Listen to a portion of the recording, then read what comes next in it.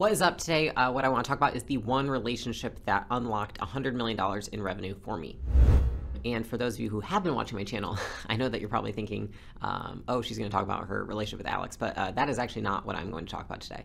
So what I want to talk about today is something that I've observed in myself for a long time, and it's something that I can now see more and more in others, particularly entrepreneurs who are starting out in the journey. And what that relationship is it's their relationship with discomfort. And let me play it out like this, right? I have never been someone who has run away from a challenge. And I think that most people who start businesses don't do that.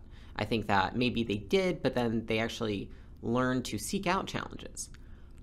But what I see happens, and what happened to me, is that we create a ton of chaos within our lives through the business, because what actually happens is that we are comfortable with being extremely busy and with doing all of the time, but we are not comfortable being still and thinking and taking more time. And so the discomfort actually kind of switches. And the reason that I have come to believe that I did this to myself, and I've seen a lot of other people do it, is because what happens when you start a business is there's so many emotions around it, and there's so much stress and chaos and all this stuff that it is easier to deal with that than it is to deal with the chaos in our own heads, right? And so it's something that I think we then spend all of this time fixing things externally, trying to solve for the chaos that is actually in our heads, right? And so we have this thing outside of us that is really easy to work on. It's really easy to fix. It's really easy to say there's problems everywhere. And so because of that, we're not solving the actual things in our head, right? We're not having to deal with the emotions of running a business. We're not having to deal with the discomfort of, what thoughts arise when we sit by ourselves, what thoughts arise when we don't work for a day, what thoughts arise when we're not, perfectly on routine. There's tons of books on what the glass ceiling is for people. I think that's the glass ceiling. I think that it is the switch between busyness and stillness. And the reason that so many people can't make it is because their relationship with discomfort. Because the discomfort has changed. It's no longer that you're uncomfortable with challenges or adversity or any of that stuff. It's you're uncomfortable with your emotions and your thoughts when you're alone. And so that's why a lot of people can't step back. It's like, I can't step back because every time I do, I get tons of anxiety. I can't step back because every time I do, I feel like people drop the ball. I feel like I get anxiety, right? People get scared and they can't deal with those emotions. So rather than deal with those emotions and say, this is part of stepping back from the business, this is part of delegation, this is part of a growing business, is losing control and having emotions that arise. Instead, they just jump back in and just do. Right? They're just trying to solve the external when the reality is that they need to solve the internal. And so I share that because I think that for myself, I noticed that this came out in really rigid routines, being super busy all the time, working, 14-hour days all the time, taking 11, 12 meetings a day and not even paying attention to the fact that I was absolutely exhausted. And I didn't realize until I got myself out of it how much of a discount I was doing to my team and my company because I wasn't taking time to think. And I think now that I see that, and I've had much time to think and to process emotions and to confront the difficult feelings that arise when you step back and you take time, I really see that that's the number one problem for most people. And that's why they can't continue to grow their business, is there's something else that they are running from, right? And it's typically in their own minds. And so the first thing I want to say, if this resonates with you, is that it is completely normal to have internal chaos. So here's the thing, you have external chaos. And the reason that you are comfortable immersing yourself in it is because you have learned how to solve it, how to manage it, right? You don't even solve it, you manage it. But if you don't take the time to be still, to be by yourself, to take space from the business, you don't learn how to manage the internal chaos. And so then it's really funny because in reality, it doesn't take that long to learn how to manage that, to learn how to be still, to learn how to be quiet. But we don't even give ourselves a chance. And so we spend all of this time spinning in circles because we're trying not to experience what that actually feels like. And a lot of the times people think like, oh, all these thoughts and these feelings I'm having about the business are bad and wrong.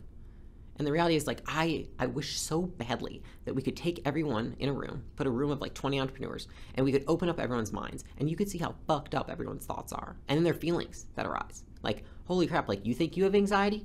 Try that guy over there. Right? Because we all experience these things. And I think that the reason that people run so much from the internal chaos is because they think it's abnormal and they think there's something wrong with them. And the reality is that if you're a human and you're part of the human species, it is normal. It is part of your contract with life. And it's actually part of your contract with success, right? In order to have the success that you are going to have, 50% of the business, life, etc., is going to suck. And the reality is that if you really think about it, if, many people say, like, I don't want the 50%, the negative, they're trying so hard to get rid of the 50% that's negative. And the reality is that if you didn't have the 50% that was negative, would the positive even exist? And so if that is the case, then is the negative even negative? If it is a prerequisite for the positive. Something to think about. What I've realized is that in trying to avoid uncomfortable feelings, thoughts, etc., we actually create more discomfort because we stress over our stress, right? Like we spend our lives chasing and running from something that doesn't exist, it is only within our heads. And so it will ruin most businesses, and it is the reason businesses start, and it is also the reason most of them don't grow, is the chaos, right? It's the need for external chaos to escape the internal chaos, and that is good to get something off the ground. It's not good to keep it going. It's not good to grow it. And so that is where I see most people bottleneck themselves. And this isn't just entrepreneurs. This is also leaders in businesses and managers. They do the same thing. It's just human nature. And so what I have come to understand is that accepting and expecting uncomfortable thoughts, feelings, emotions, when I step back, when I am more still, when I have time to think, is what I must do. I am not to solve whatever's going on in the external world. I have to accept the fact that 50% of running a business and 50% of life in general is going to suck. But that's okay, because I know there's another 50% on the other side. And so if you look at the behaviors that you have, what I want you to ask yourself, because this is what I ask myself, is me trying to solve this thing creating more problems than the thing itself? Okay, that's what I ask myself. Is me trying to solve it actually creating more problems in the process than the one that exists in my mind, right? And if the answer is yes, then it's probably something you just need to accept as a fact of business or a fact of life. And that is what I would call befriending the negativity, which is it is okay to feel negative. It is okay to have bad thoughts. It is okay to feel like crap sometimes.